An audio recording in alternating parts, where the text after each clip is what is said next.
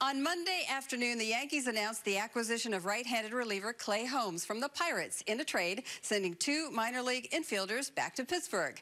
Holmes spent his entire career up to now with the Buccos after being a 9th-round selection in 2011 out of high school.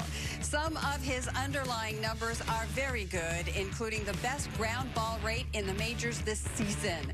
Earlier today, he talked to Meredith for the first time as a Yankee. Clay, how surprised were you to learn that you were traded to the Yankees? Yeah, it was a little surprising.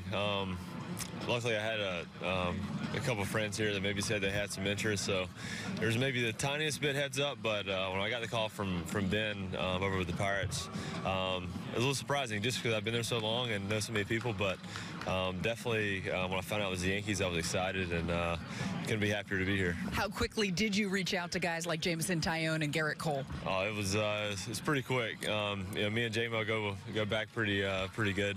We did our Tommy Johns together, so he was the first person I called, and he FaceTimed me back, and we're just really excited. He's the guy that I have a lot of trust in, as well as some of the guys here. So it's exciting to be here, and especially nice to have a guy like him that can kind of help me ease the transition and make things go smoothly. Getting through Tommy John and that rehab process certainly isn't easy. How much easier did it make it that in 2014 you guys did it together basically at the same time? Definitely. As going through that and having somebody like J-Mo to kind of walk through it together was great. It's an experience that can definitely make you stronger, but there's some times that you need somebody to kind of lean on, and I think we're those guys for each other, and I think we both come out stronger. How much did you guys keep in touch just this year prior to this trade, or any even word of the trade? Yeah, probably weekly.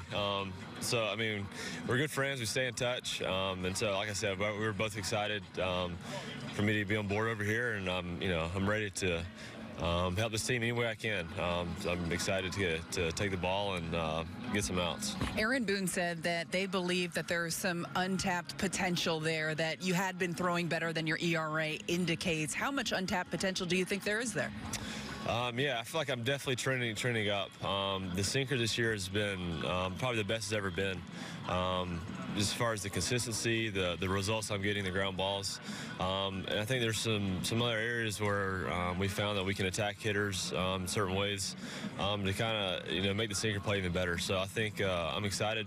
Some things I'm learning, and excited to just go out and to be myself and let my strengths play. What do you think has made that pitch better? I think just the consistency of the way my body's moving, and also just understanding kind of my release point and kind of where that pitch plays the best. Just combining all those things and creating a simple approach that makes that pitch way more consistent and in the zone more. And when that pitch is in the zone, it gets a lot of ground balls. So I think as long as I'm attacking the zone and have that consistency with it, it plays no matter where I'm at. How much anticipation is there for you? New team, do you just want to get out there and get on the mound? Definitely. Everybody's looking forward to that, to get past that first one. So I'm excited. Whenever that comes, I'll be ready and looking forward to it. Clay, thanks for the time. Yeah, thanks, Meredith.